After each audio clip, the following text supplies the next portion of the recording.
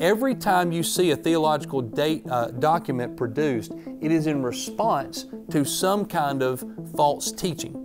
And so understand what I'm saying here. The theology only gets produced in response to the heresy and the false teaching. That's when the church says, let's write down what we've always believed to be true.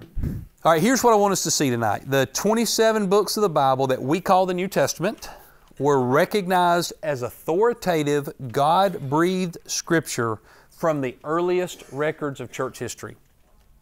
It's really amazing.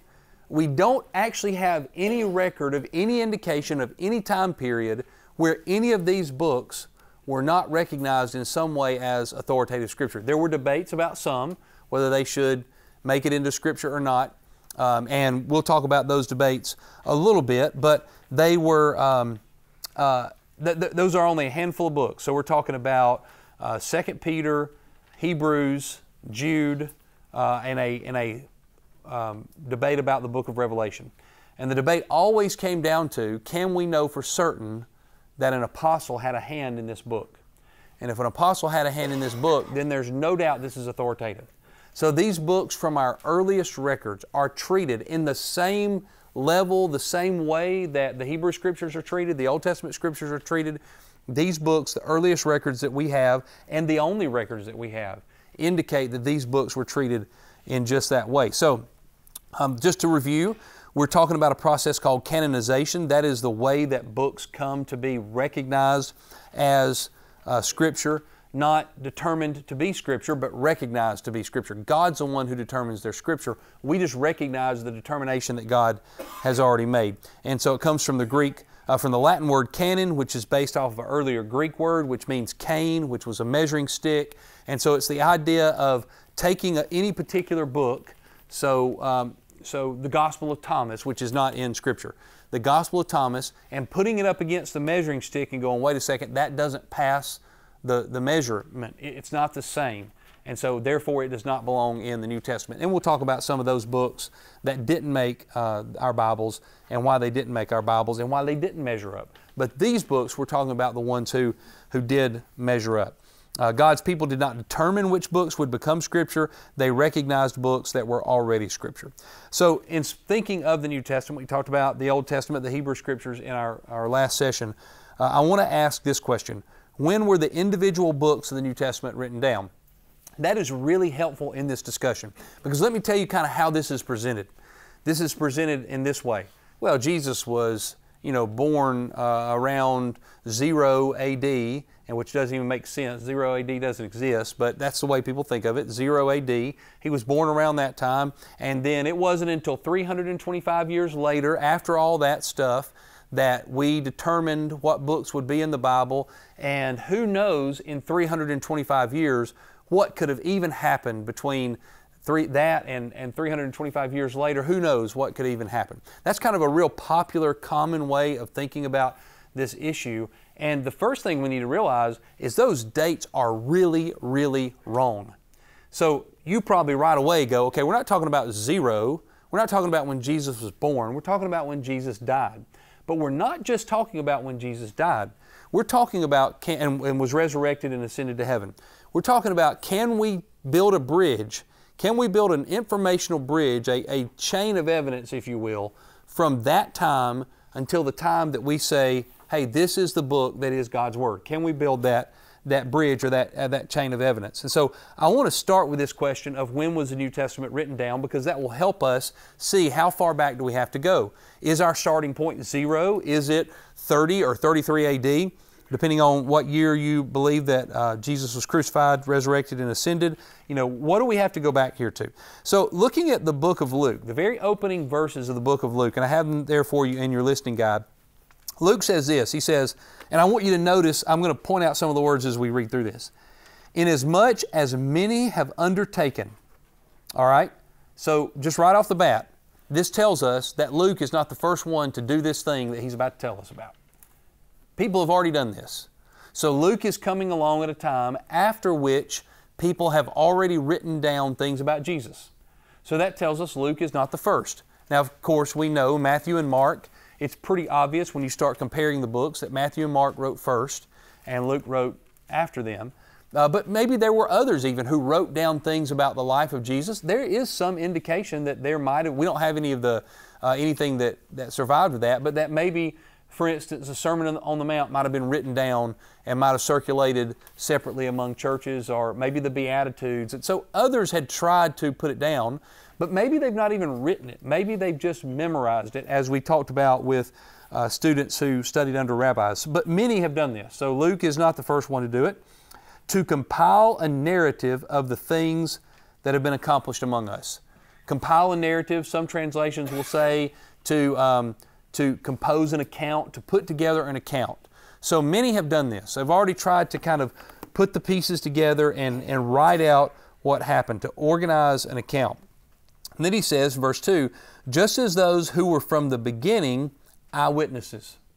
All right, so Luke is saying, many have done this. They've put together an orderly account. They were eyewitnesses, so they were there. They saw what happened. So where did they get their information from? They were there. They wrote down what they saw. But not only that, they were eyewitnesses and then ministers of the Word. Now, we should not hear that in the same way that we would hear ministers of the Word today. I'm a minister of the Word. Pastors are ministers of the Word.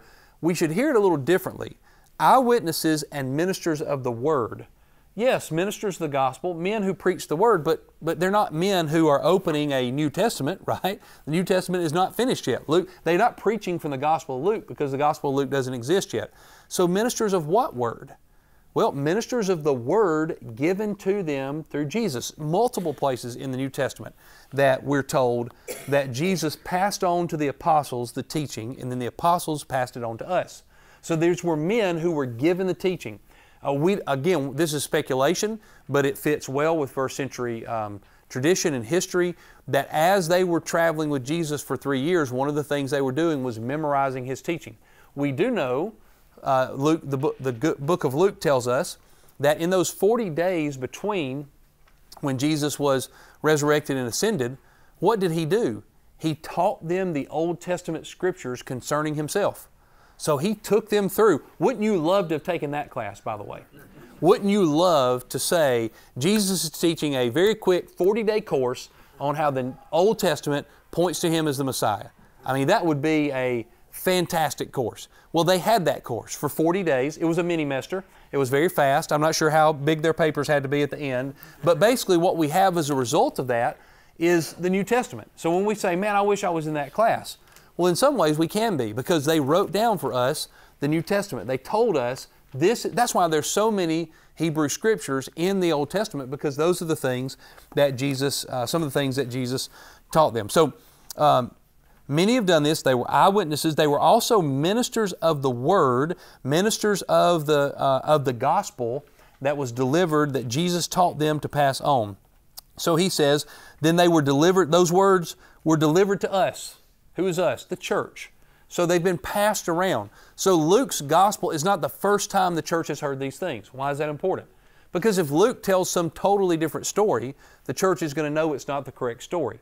Because there's already out there, by the time Luke is writing his gospel, there's already a chain of evidence, if you will, or a bridge all the way back to Jesus Himself, to the eyewitnesses, to the ones who were commissioned to send this word.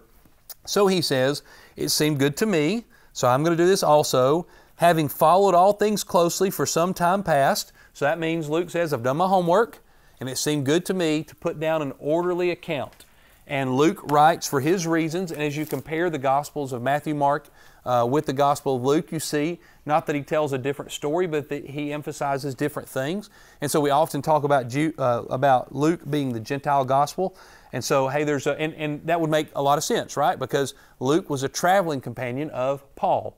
So I need to write down this story in a way that it's been told for Jewish audiences. I need to write it down in a way that would make better sense and be more applicable for Gentile audiences. That would make a lot of sense if that was the case, and especially since he's writing to a man named Theophilus. Theophilus may have been a person. He might also be a reference to the Gentile church. Some have said that. The name means city of God. So it very well could have been an individual's name. It could have been a group of people he was writing to. We don't know for certain one way or the other what it was. But we do know that he said, I'm doing this so that you will have certainty concerning the things that you have been taught. There it is again. So he's not teaching Theophilus anything new. He's teaching Theophilus what he already knows in a new way. Why is that important? It's important because there's not a gap between Jesus and the written Gospels.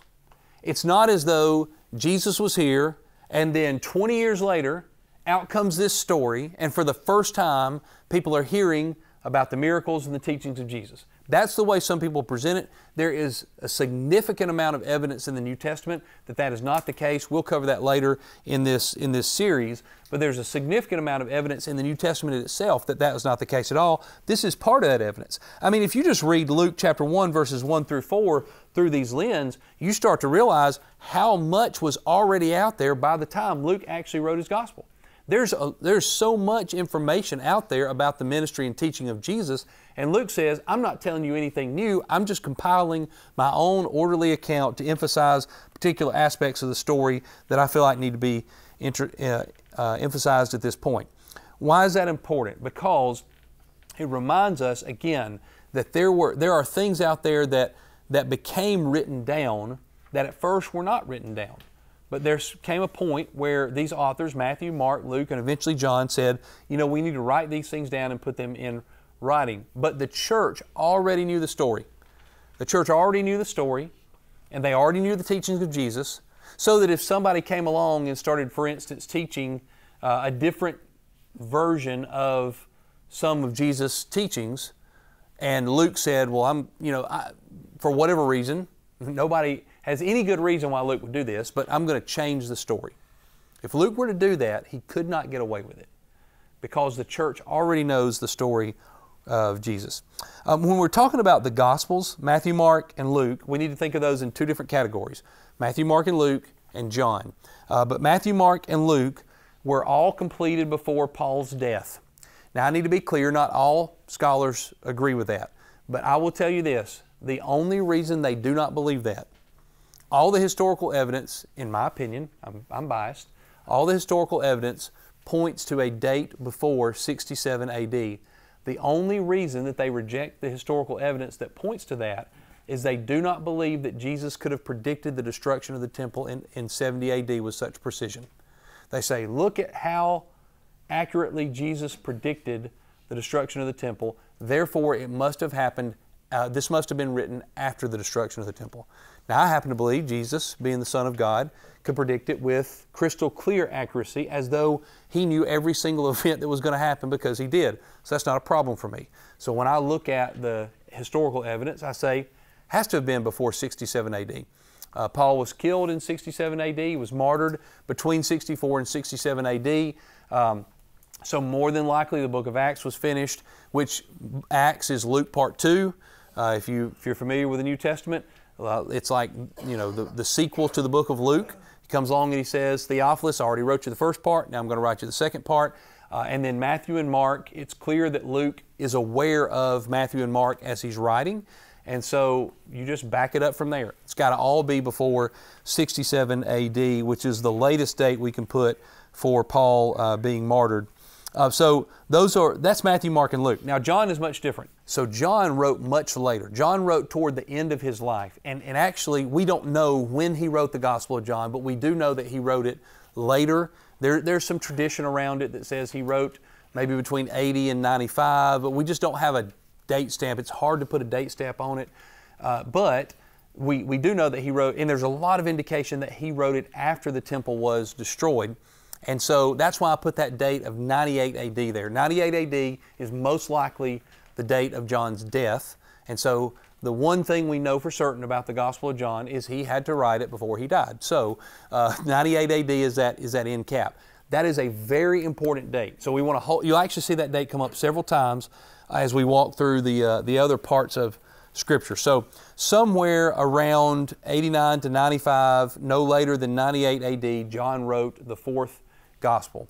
And then we have the book of Acts. The book of Acts, same with Matthew, Mark, and Luke, had to have been completed, most likely was completed before 67 AD. Then there are the epistles. Because of the order of our Bibles, Matthew, Mark, Luke, John, Acts, Romans, we don't often think about this, but the Gospels were written after the epistles for the most part. Now, there were some epistles that were written later than the Gospels, but for the most part, it was epistles first, Gospels second, which, you ought to spend some time thinking about that sometime. We start our understanding of Jesus with the basic stories, and the church did have those, but the first thing that God said, I want to put into writing, was actually the epistles. And the first epistle, as far as, and these are all estimates, by the way, as far as we know, would be the epistle of James. James died fairly early, and so the epistle of James was written down somewhere around 40 to 45 AD. It's hard to be certain on that date. Then there are the epistles of Paul. And when you date those according to his missionary journeys. We don't know exactly when his missionary journeys are, so there's some guesswork there. We do know that they were written before his death in 67 AD, 67 being the latest that he could have been martyred. He was martyred by Nero. Nero was no longer the emperor after 68, and so 67 is the latest date that we can realistically put for Paul's death. And then the other epistles were written down between 40 AD, likely that's about as early of a date as you can put for the book of James, and then 98. 98 again, death of John, very important number, and that is as late as 1st, 2nd, and 3rd John could have been written. Revelation, again, John, I believe John the Apostle wrote Revelation. There are others who believe it was another author. I don't really see much evidence for that, so that would put the writing as late as 98 AD. So hold on to that 98 AD date in mind. But then also see how we have a clear, if you would, chain of evidence. There's really no brokenness in this chain of evidence. There's Jesus, either 30 or 33 AD, death, burial, and resurrection. The preaching starts, the preaching of the gospel starts. And remember, in order for, as Luke said, for these things to be written down, they've got to be circulated. So for Luke to do his research, for Luke to talk to eyewitnesses, for Luke to talk to these people that he says he talked to, there's got to be some circulation going on. So you've got to back up. You can't say, well, we have a gap there between the time Jesus went to heaven and the time that Luke wrote these things down. No, the gap is closed by the evidence that we have that these things were being circulated. When we get later on into these sessions, we will talk about some of the creeds that are recorded for us in the New Testament that we know predate. In fact, maybe the first book of the New Testament to be written chronologically is 1 Corinthians. It contains a creed in it, a creedal statement in it, 1 Corinthians chapter 15, that Paul says, "This I received. I received this." And then he gives us a poetic creedal statement of the gospel. So he got it from somewhere. The Corinthians already knew about it, so we've got to backdate that. That's pre-Paul. And remember, Paul is pre-Gospels, chronologically speaking. So we have very literally it's almost as though Jesus ascended, and we have literary evidence of just a few days later, this piece of literature, 1 Corinthians 15, that has survived since that time. And by the way, it gives us all the basics of the gospel. Right there, we have it. There is nothing in the New Testament that contradicts anything said in 1 Corinthians 15. So when it comes to the gospel message, we have a chain that goes all the way back to the lifetime of Jesus. Now, a critic might say that the followers of Jesus are lying. They might say that Jesus was lying. They might say that Jesus just made it all up and that somehow they faked His death, burial, and resurrection. There's a big problem with that. We'll actually talk about that in a couple of sessions. But it's difficult to say that this is not the message that Jesus taught or that the very early followers of Jesus received from Him. It's almost impossible to be academically honest and say that. So we've got this chain all the way to 98 AD where John dies. And so that's, like I said, an important date. So now we have, okay, that's when it was written. But how did it come to be recognized as Scripture? Maybe Paul just thought he was writing a letter to his friends over in Galatia, or maybe John just thought, this is a really good sermon, I should write this one down. And maybe he thought of his letter the same way that I would think of one of my sermons. I would never say a sermon is at the level of the authority as Scripture, and so maybe that's the way that they thought of it. Some critics have have said that, and that later we made it into something that it wasn't, or that Constantine in 325 made those into something that they never were intended to be. So how early then did the church start to think of these books as Scripture? When did the canonization process happen? Now again, when we talked about the Old Testament, that process is somewhat lost to history, but we know that that was in place 250 years before Jesus because of the translation of the Septuagint. And then we know there was this official council, 90 AD, we talked about this, Council of Jamnia, that said, yes, this is what we've believed for some time. We see the record of Josephus. But just like with the Old Testament, there was no, hey everybody, let's gather together and let's make a decision today. We have no books that we consider Scripture. Now we have all the books that we consider Scripture. It was as though the nation of Israel was smart enough to know this is from God as soon as it was written down. But that process is lost to us because we don't have the documents to know exactly how that happened. We do have documents regarding the New Testament. And here's the amazing thing. It's almost as soon as the ink was dry that the church starts to speak of these books that we call the New Testament as authoritative Scripture from God. So we're going to go in reverse order. We're going to start with the latest dates and we're going to work our way back. Now there are people who will say that, you know what, the church did not say that this book was Scripture until the Council of Trent in 1546 AD. They'll say in 1546 AD, that's when the church invented the Bible.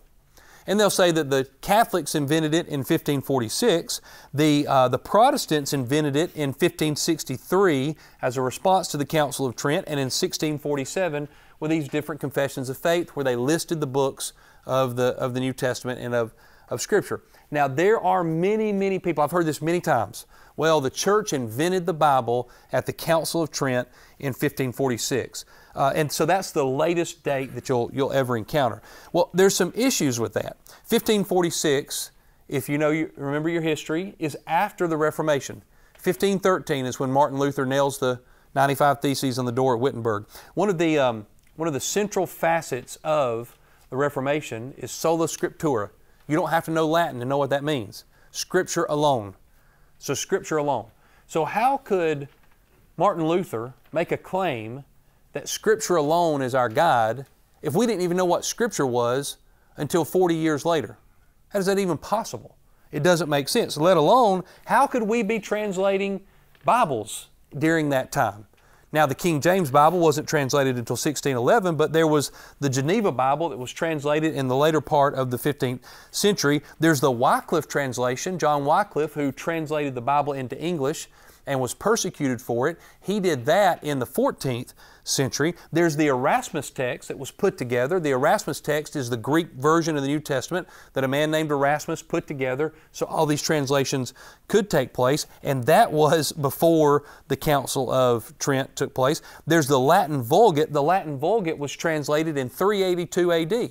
So how could it be that we actually had a translation of a Bible we weren't even sure was a Bible until 1546, and we've had a translation of it since 382 AD? So that idea that we didn't know what the Bible was, or that we declared the Bible to be the Bible in 1546 is not in any way, it holds no water once you just even start to think about it a little bit. So we'll go from 1546 all the way back to 382 AD. Jerome translated the Vulgate. When he translated the Vulgate New Testament, guess what books were in it? Matthew to Revelation. Those were the books that Jerome translated in the Latin Vulgate. So, by 382 AD, the church knew what the New Testament was. Back up to 367 AD. 367 AD, Athanasius wrote a letter, an Easter letter, and in his Easter letter, he said, these are the books that the church has always used. That's very important. He's not publishing a list of books and saying, these are my thoughts on the matter. He's saying these are the books the church uses. Guess what books he lists? The 27 books of the New Testament. He has a quote that I think is very important. This is what he says about other books. He says, there are other books besides these, so he lists the 27, and he says, beside these, not indeed included in the canon, but appointed by the fathers to be read by those who newly join us, who wish for instruction in the word of godliness, the wisdom of Solomon, the wisdom of Sirach, Esther. That's not the Old Testament book of Esther. That is a later book of Esther that's attributed to Esther, but not really written during that time. Judith and Tobit, which are called the teaching of the apostles, and the shepherd. So the shepherd of Hermas, another book. So he says these are good books that are written. You ought to read these. These can give you instruction in faith, but these are not the same as the 27 that I just listed. So that's in 367 AD. Constantine ordered copies of the Bible to be printed in 331 AD. And he didn't call them the Bible, he called them scriptures. But he wrote a letter to Eusebius in 331 AD. I put an excerpt there. I won't read it to you, but I put an excerpt of that letter there where he says, I would like for copies of the Bible to be, 50 of them to be made for teaching in the churches. So will you make these copies? It makes perfect sense. You can't make copies of a book that you don't know what it is.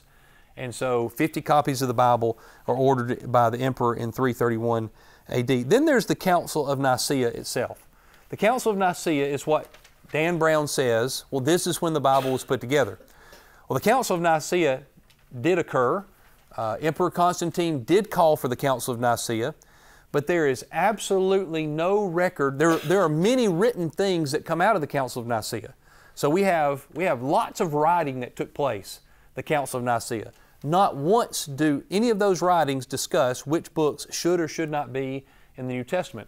They were addressing the issue, the heresy of Arianism, and so there's no discussion anywhere about the canon of Scripture. But here's what is interesting at the Council of Nicaea as they are addressing Arianism. Arianism is the idea that Jesus is not fully God, that He is just a human. And so it's about the nature of Jesus. So here's the interesting thing. As they're addressing this heresy, guess what they quote? The New Testament. They quote it as authoritative. They quote from the books that you and I read. So when they are quoting the New Testament, when they're quoting their authoritative sources, then they're quoting the New Testament that you and I know and love. Which means by that time, by 325, it was already really well established. If you want to win a theological argument, how do you do it? You do it by going to the New Testament. This is our source of authority, already established by that time, and absolutely zero historical record that the Council of Nicaea did anything regarding the New Testament. However, I've given you a quote there. I gave you the authoritative quote from the fictional book by Dan Brown called The Da Vinci Code. Well, let me take you to an even more authoritative source, Twitter. So I've given you a Twitter quote there from March of 2018 by a guy who takes a really funny way to spell the word positive atheism. That is his account name. And so here's what he says. The Holy Bible, texts of shady origin, collected by competing bishops on order of politically motivated Roman Emperor Constantine to stabilize his empire, and since then repeatedly adapted to suit the needs of contemporary rulers and clergy, but never made to comply with reality. That's what he said in 2018. Now, if you read that tweet, there are plenty of people who are affirming what he's saying, which means that with zero historical evidence, they are taking an idea repropagated in the 21st century by a fictional book called The Da Vinci Code, and they're saying, see, Constantine is the one who put the Bible together. The church really didn't know what the Bible was before that time, and Constantine determined what the Bible would be for his political purposes. But the historical facts just do not add up. Then there's a fragment from 170 AD, and a fragment is just a piece of writing that is not complete. So it could be, sometimes they're very small and they only have a few words on them. Sometimes they're almost an entire sheet of paper and from a book, but they've been ripped out. Well, that is the deal with this particular fragment, is it's almost a complete sheet of paper, but a small portion of it is torn out, so it's called a fragment. But the Moratorian fragment, again, somewhere around 170 AD, it has a list of books used for public worship. So it gives us a list of books for public worship. It doesn't say these are the books that belong in the Bible, simply because that word Bible was not a word that was in constant use. It was more Scripture. So they would say the word Scripture when the Greek word for Scripture and then eventually the Latin word for Scripture before we use the word Bible, which just comes from the Greek word that means book. Once these started being put together in what is called a codex. This is a codex. It's not a scroll, it's a codex. But remember, at this time, this is expensive. This is really expensive. Somebody has estimated that around the turn of the first century that to put together something like this would cost you around $20,000 in modern money. So you couldn't just, as a poor church, especially as a poor Christian, say, yeah, give me 5 Bibles and I'll pass them out, to 5 people that I love. I'd love to get how many Bibles do I have in my office? How many do you have at home? That just wasn't the case. So what did churches have? They had books that they circulated from one church to another, and it was very expensive to hire a scribe to write these down and pass them along to other churches. So you might have a copy of Romans for a few months, and then you might mail that off to another church, and that church might mail you a copy of Ephesians. And while you have it, you're going to have a scribe in your church write it down and keep it so that your church now has a copy of Ephesians. So this fragment, we don't know who it's written by, but this fragment says, let me give you a list of books that are used in public worship. And so it lists almost all of the New Testament books. It doesn't list Matthew and Mark, but that's the part of the fragment that's broken off. So more than likely, he says Matthew and Mark. He picks up at Luke, and he says the third one being Luke, which means there were 2 before Luke. It would be almost impossible to imagine that it was anything other than Matthew and Mark before Luke, but we've lost that piece of the fragment, so we don't have that. He does not include Hebrews, James, 1 Peter, and 2 Peter. Now, he doesn't say that they're not Scripture, don't belong in the Bible. He's just listing books for use in public worship. It does include 2 books that are not in our New Testaments. One is the Wisdom of Solomon. He doesn't make any comment about that, but the other is the Apocalypse of Peter. And he makes a very interesting comment about the Apocalypse of Peter. He says, he gives a warning. He says, now this Apocalypse of Peter is, yes, something that some churches use. Now again, he's not giving an authoritative list. He's just saying, here are books that some churches use. So he mentions the Apocalypse of Peter, but he says, be careful about this particular book. It is not certain that it was written by Peter. And of course, there are later sources that make it very clear that that book was not written by Peter. He also includes the Shepherd of Hermas. You've heard of that. That was it's kind of like a Pilgrim's Progress of the early church. Shepherd of Hermas comes up over and over again. It's a really great book. Would encourage you to read it. But listen to what he says about the Shepherd of Hermas. He says, it ought also to be read, but it cannot be made public in the church to the people, not meaning that they can't see it, but this is not something for public worship, is what he's saying. He's saying, nor placed among the prophets, that would be the Old Testament, as their number is complete, nor among the apostles. So this doesn't belong with the Old Testament books. It doesn't belong with the New Testament books, but it's a good book. It'll help your people. It's just not a part of public worship. Then there's Marcion. Marcion is a bad guy, all right, but he's very helpful.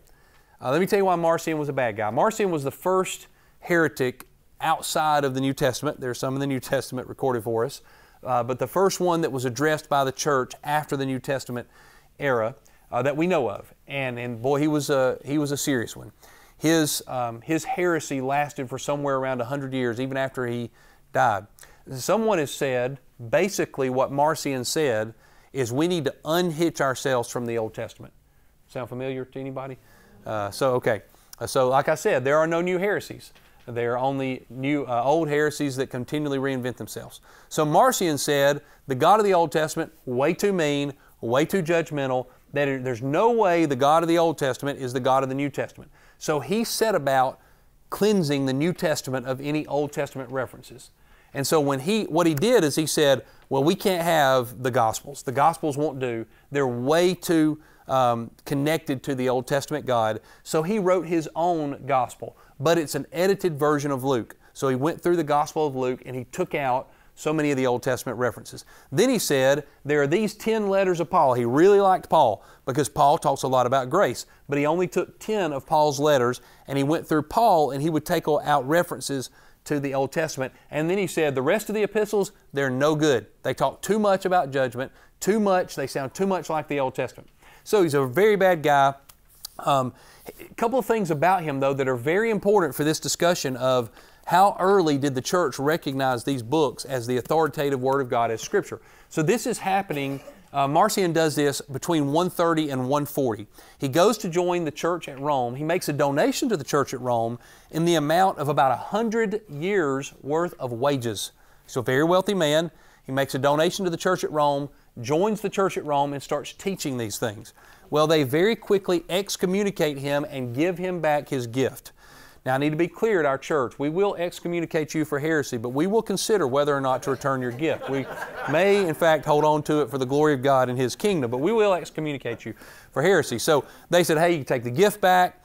And why did they do it? They did it because they said, you cannot teach this. So you see how even though he's the earliest list, and he made a list. He said, here are the books that the only books we should hold on to as authoritative. The church's reaction to him tells us what? They didn't like his list. Why didn't they like his list? Because he took out books that they already knew were authoritative. They're already treating them as Scripture, and this guy comes along and says, well, I tell you what you can't do. Use Matthew, Mark, or John, and only my edited version of Luke. You can only use a certain number of books from Paul. You can't use any of the other epistles. And the church said, that is heresy. That is not what we teach. You're not welcome here. And he was condemned as a heretic very broadly. He's one of the most broadly condemned heretics in all of church history. Everybody said what this guy teaches is not what we believe. So although you can't find a list where John says, the Apostle John says, here are all the books you should read, I want you to also think about this. Why does theology arise? Theology arises for the same reason today that it did back then. It arises in response to an issue. So if we were to look back and say, well, I wonder what the church in the 13th century thought about transgenderism. Well, we might find a bit here or there. There may be something written about it, but it's just not an issue. Nobody at that time is claiming that God is okay with transgenderism. Now look at the church in the 21st century. There is much being written about the church, about transgenderism in the church in the 21st century. Why? Because it's a current issue. We've never had to address this before. Sometimes people will say things like this. Well, the Southern Baptist Convention believed that women could be pastors right up until the year 2000. That's not true. It's not true at all. It had just never been an issue. It never made it into our statement of faith because it had never been a serious issue.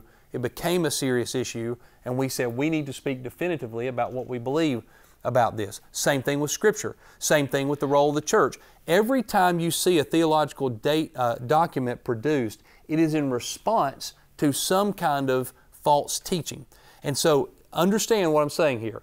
The heresy only gets produced after the the theology only gets produced in response to the heresy and the false teaching. That's when the church says, let's write down what we've always believed to be true.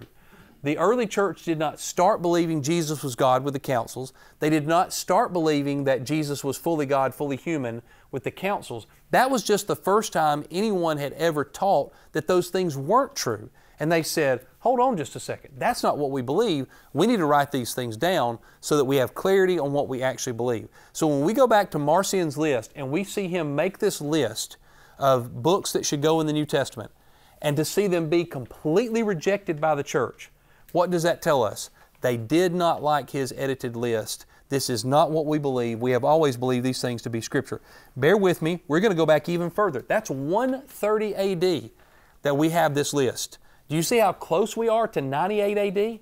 That doesn't mean the list didn't exist. That means they haven't survived. These are actual documents that have survived, and we have record of them. What documents didn't survive that verify this same information that is given to us by these documents? But we're going to go even further back. Clement of Rome, he wrote around 95 AD. He wrote letters to some of the same people that Paul wrote letters to. More than likely the same guy mentioned in Philippians chapter 4. He knew Paul, very likely who Paul is talking about in Philippians chapter 4. When he writes, guess what he cites as authoritative sources? Just to name a few: Matthew, Acts, Romans, 1 Corinthians, 2 Corinthians, Galatians, Philippians, 1 Timothy, Titus, Hebrews, 1 Peter, and James. So he is citing the New Testament in his letter He's saying you need to listen to these things, and he's citing the New Testament as authoritative Scripture. Then he distinguishes himself from the apostles. He says, you need to understand that I am not an apostle. I'm not writing with that kind of authority. So he says, have the quote for you there in your notes. The apostles received the gospel for us from the Lord Jesus Christ. Jesus Christ was sent forth from God, so then Christ is from God, and the apostles are from Christ. Both therefore came of the will of God in their appointed order, having therefore received a charge, and having been fully assured through the resurrection of our Lord Jesus Christ, and confirmed in the Word of God, with full assurance of the Holy Ghost, they went forth with glad tidings that the kingdom of God should come. So he says, Jesus came, He passed it to the apostles have passed it to us. That's how we got what we have, which is what we have recorded in our New Testament. Then there's a book called 2 Clement. Now Clement more than likely did not actually write this book. We don't know who wrote it, but somebody in the church wrote it. And here's what 2 Clement says. He says, I do not suppose you are ignorant that the living church is the body of Christ, for the Scripture says, God made man, male and female. All right, what is that? That's Genesis, right? So we've quoted Genesis. Now listen to what he does. The male is Christ and the female is the church. Where did he get that idea from? Ephesians chapter 5. So Ephesians chapter 5, and he says, and the books and the apostles plainly declare that the church exists now and for the first time, but hath been from the beginning.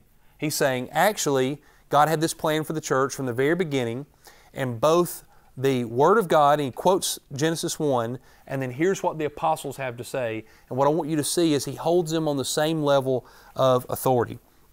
Now, it's not just Clement. We're all the way back to 95 AD, but I want to give you one more source, and then I want to get to the actual New Testament, because the actual New Testament, going back before 98 AD, gives us this declaration. But I want you to know that the books of the New Testament were considered Scripture from virtually the moment they were written for one reason. They came from the apostles. The apostles wrote it, they received it, and it seemed to them to carry the same authoritative weight as Scripture because it came from the apostles. Now there are three ways the word apostle is used in the New Testament in the early church. That's very important for us to remember. So there's the apostles, meaning the group of men.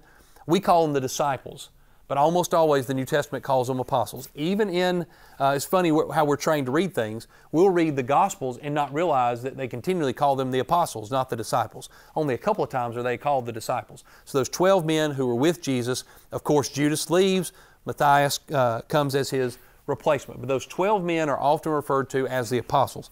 But there is a second group, those who were with Jesus and commissioned by Him to establish the church. Now that includes the 12, minus Judas plus Matthias, but it also includes James. James, the brother of Jesus, who was not one of the 12 while Jesus was during His earthly ministry, but the Bible says He appeared to James and to all the apostles. And of course, James writes one of the books of the New Testament. James became, he's called an apostle several times in the book of Acts. He became the leading apostle there in the church at Jerusalem. But it's very important in order to qualify as an apostle, which rules out all modern day apostles, by the way. You have to have had an encounter with the risen Christ, a physical encounter with the risen Christ. So you were with Jesus, and you saw Him as an eyewitness to His resurrection. That's why Paul says, I was one unnaturally born.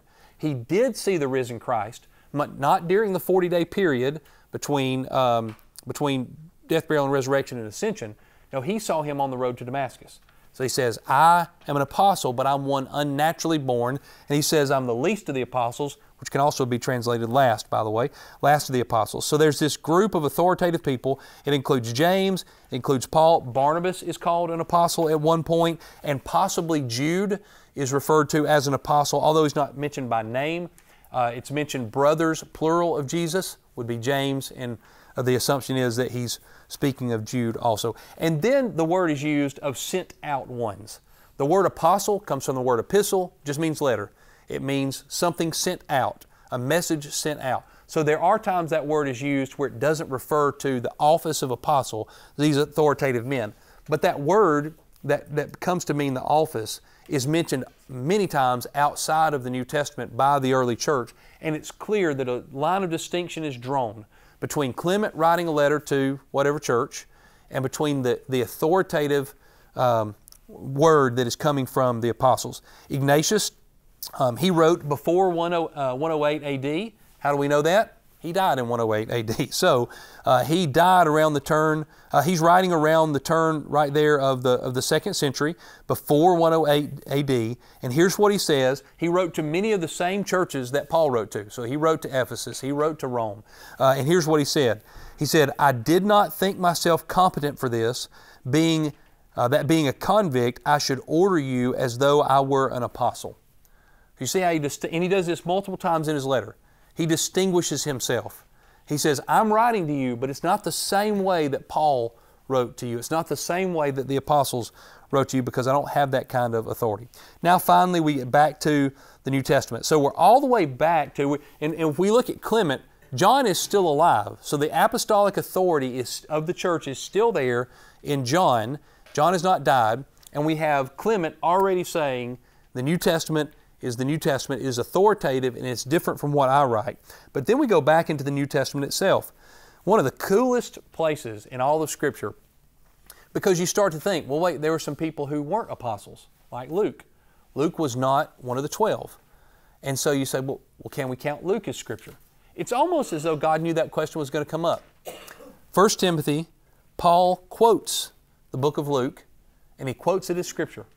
1 Timothy chapter 5, verse 18, for the Scripture says, you shall not muzzle an ox when it treads out the grain, and the laborer deserves his wages.